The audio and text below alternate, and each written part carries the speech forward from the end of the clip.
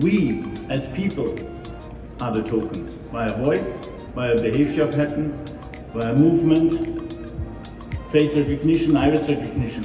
And a combination of it, and if we're lucky with voice or with the password, will be the ID and the pass and the travel and driver license documents of the future. Still with the physical document in combination.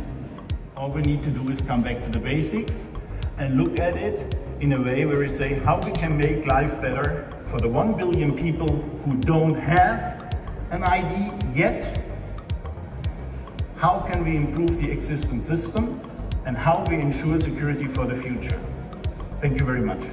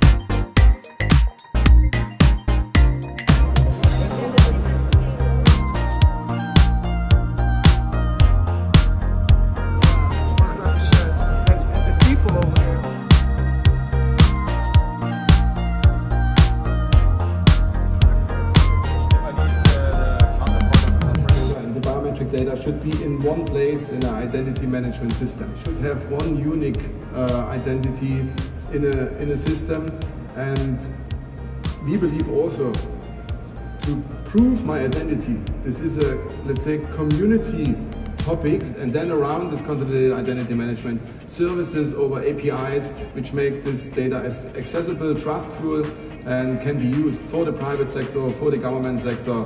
And this is the way what we should achieve, and then also the interoperability to neighborhood countries, to other areas in this world to share the data.